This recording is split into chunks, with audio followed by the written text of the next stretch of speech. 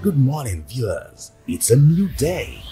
Welcome to today's devotion with the Daily Fountain, the devotional guide of the Church of Nigeria Anglican Communion. Invite your family and friends. Get your Bible and your Daily Fountain manual while our devotional leader takes us on today's devotion.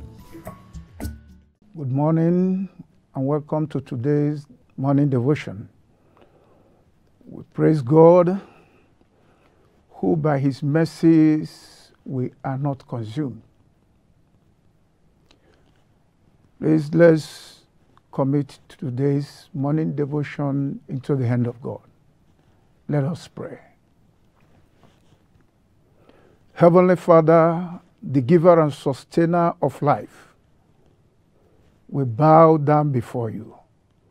Lord, as we study at your feet, may your Spirit live, may your Spirit have his way, and may our eyes of understanding be enlightened in Jesus' name.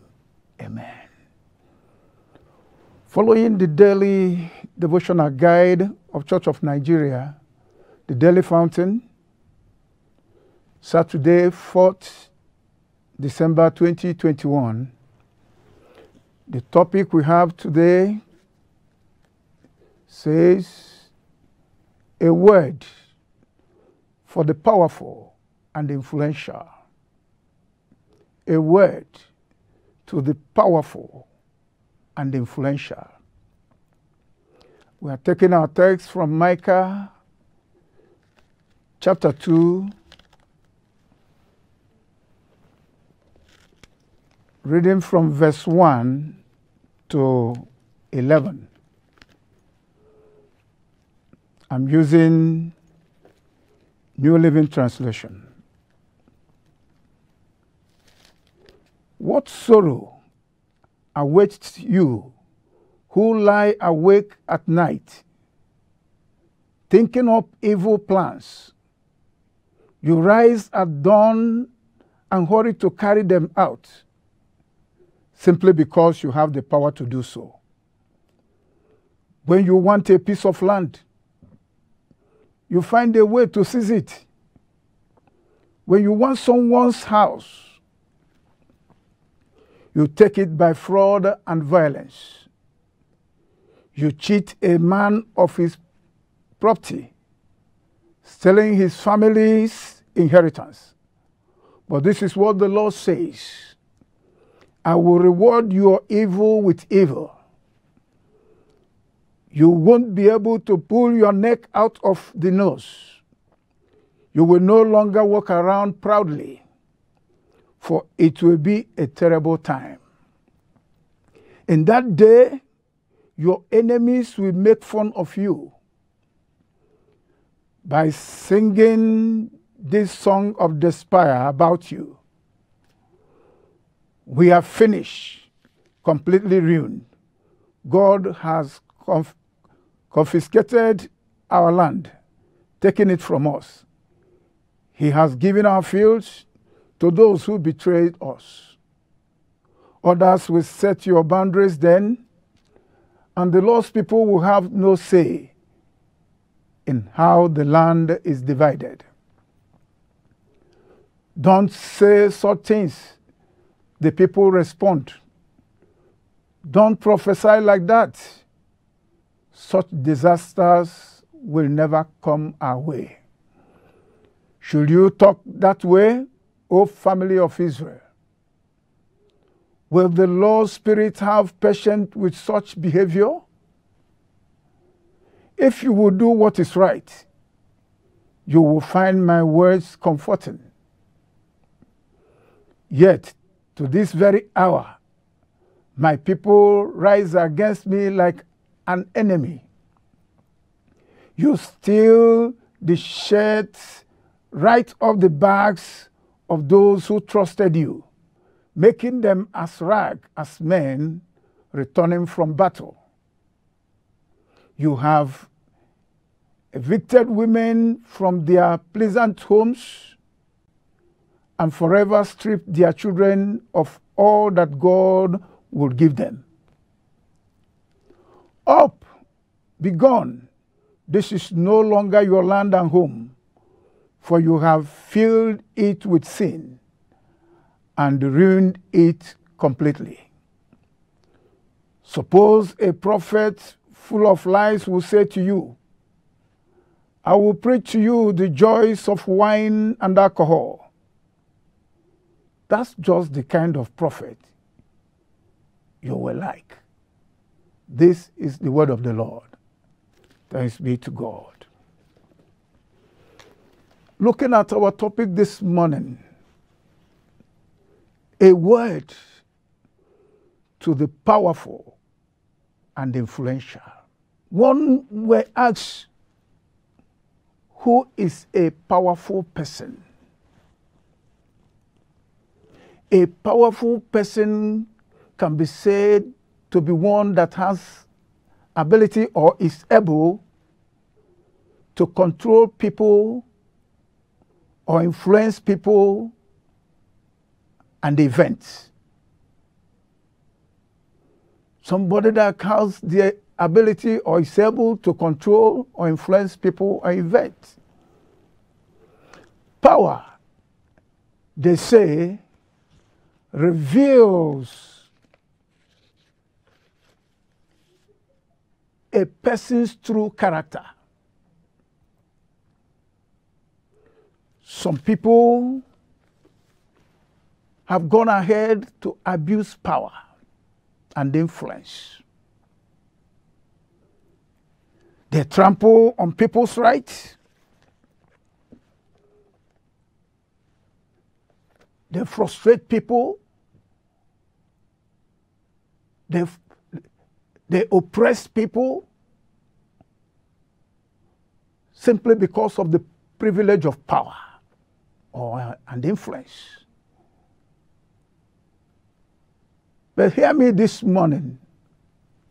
God say, I have a word to the powerful and influential. Looking at our commentary here,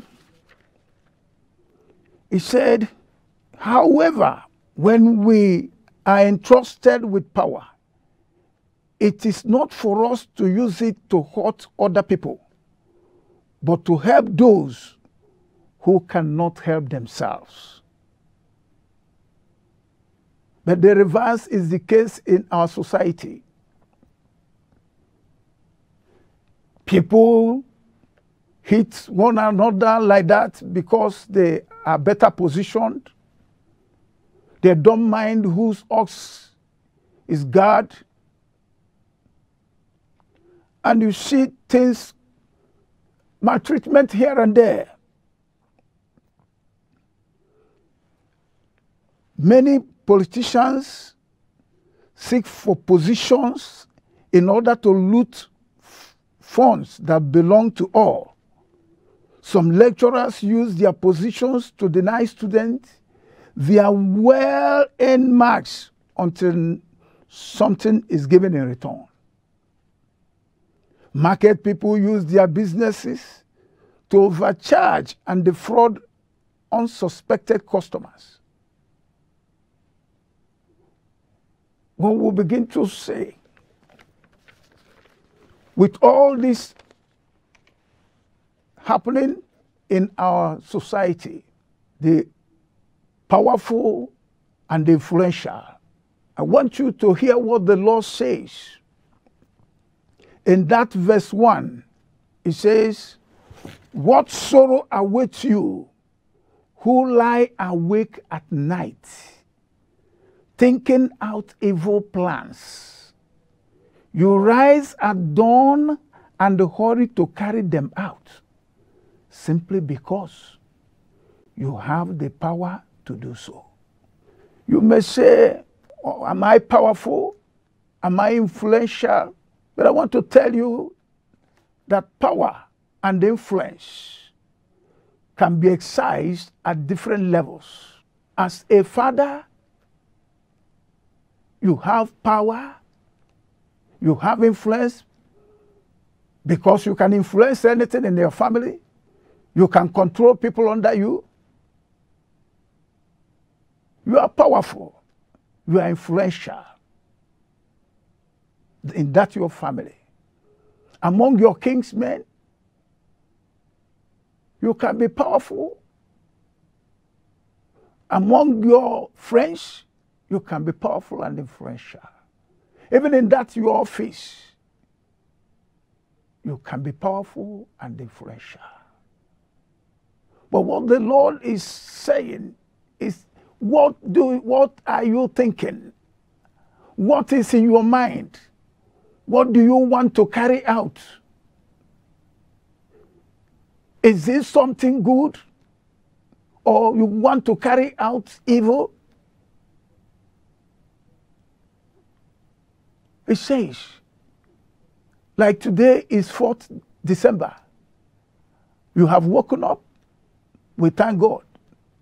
But what do you want to carry out? What exactly do you want to do with that your power and influence?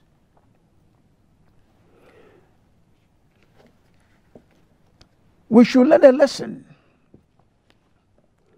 from Joseph in Genesis chapter 41, verse 41. There Pharaoh told Joseph, I hand over the land of Egypt to you. Whatever you want to do, whatever you say should be done, that should be done in Egypt.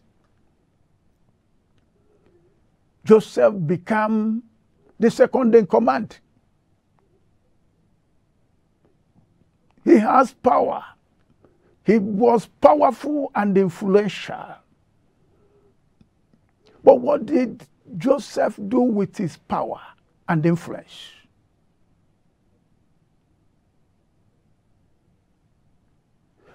A lesson to learn from him. As we look at Genesis chapter 50, Genesis chapter 50, I will read from verse 18. Genesis 50 from verse 18. It says, then his brothers came and threw themselves down before Joseph. Look, we are your slaves, they said. But Joseph replied, don't be afraid.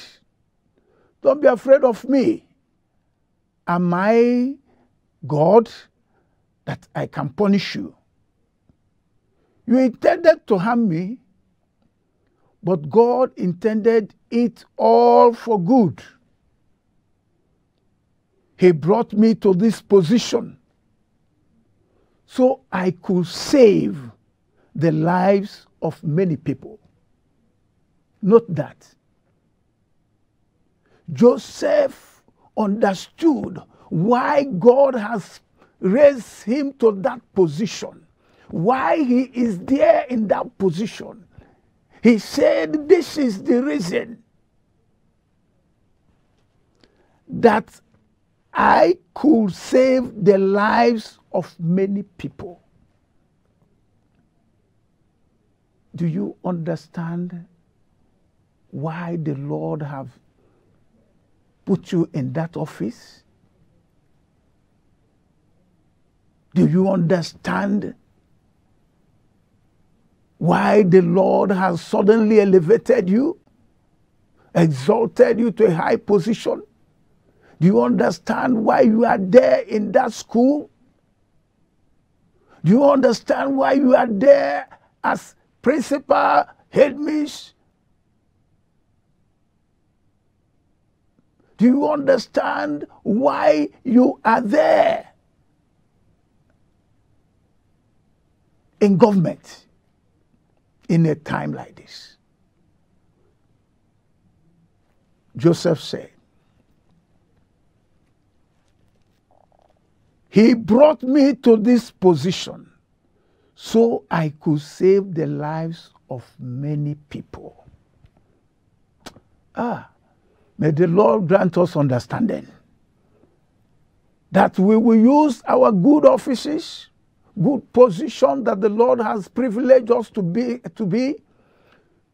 and save lives and help people and put joy and smiles on faces. Let me point out one more thing in Esther chapter 4. Esther chapter 4, from verse 13. Esther chapter 4, from verse 13. It says, Mordecai sent this reply to Esther. Don't think for a moment that because you are in the palace, you will escape when all other Jews are killed. If you keep quiet at a time like this, deliverance and the relief for the Jews will arise from some other place. Hallelujah. But you and your relatives will die. Who knows if perhaps you were made queen for just such a time as this? Who knows? You are made queen for just such a time as this. Who knows that you are lifted up and positioned, well placed, well blessed for a time like this? Who knows that you are in government? You are a ruler, traditional ruler, or you're occupying offices here and there, good positions. Who knows if you are there just for a time like this? Well, the Lord will help us so that we will actually use our good offices and position to bless people. There is a judgment coming upon those that fail to use their position rightly. If you look at Micah, that place we read, Micah chapter 2, looking at verse 3, it says, but this is what the Lord says. That is the word for the powerful and those that are powerful and influential, that are not using their positions to bless people. Okay? But this is what the Lord says. I will reward your evil with evil. You won't be able to pull your neck out of the noose. You will no longer walk around proudly, for it will be a terrible time. May this never come upon you.